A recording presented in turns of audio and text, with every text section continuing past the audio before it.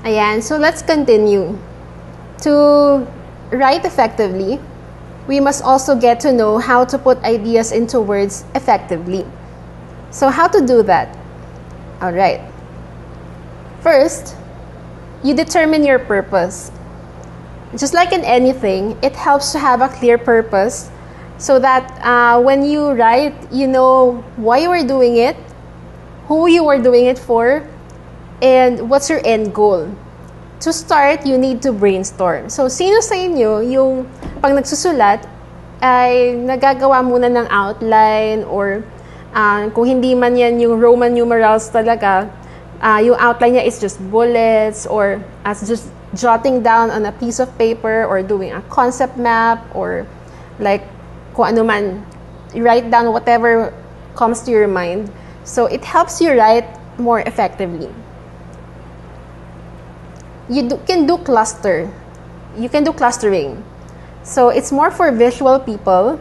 You just put the main idea on the middle of the page and then link to related ideas. You use arrows, you use lines, you use shapes. Yan.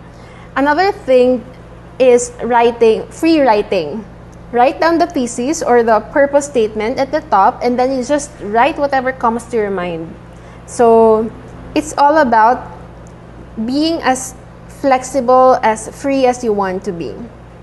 Yan. So write down all the ideas that flow from your thesis, such as questions, sources, the things not to do, and others. Yan.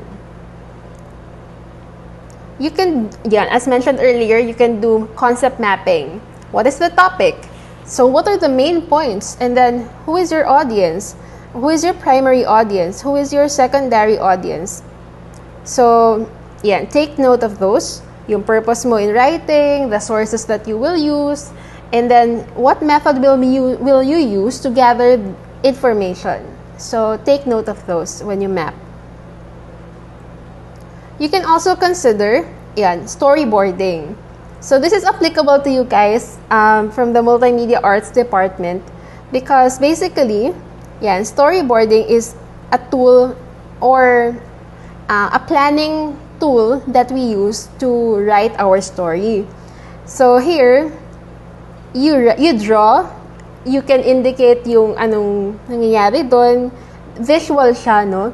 So it's also a good way. Later we'll discuss further what storyboarding is, how you can apply this in creating your stories for your new media outputs. But then in writing, you can also do this. There's also what we call reverse outlining. It's outlining after the piece has been written. Nagawa niyo na ba yun before? If not yet, try it. Maybe it's effective for you. Maybe it will be effective for you.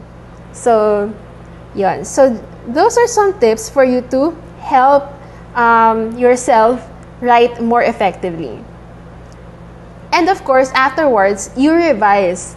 This is the time to proofread, edit, check if there were some things that you missed and others. Yan. Because, lalo na kapag online, there's this online effect wherein, nasasanay tayo na, parang okay na siya kasi it's been on the screen already. Whereas pagka nasa paper siya, parang yung effect na parang may mali.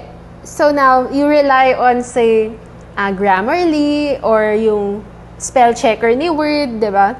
So, may online effect na ganun. And also, you have to avoid informal writing styles if it's inappropriate for a particular write-up. So, if you need to be, say, more formal or, say, depende on the purpose of your writing. Yan. So, this is it for the second part of the effective writing topic. I'll see you again soon.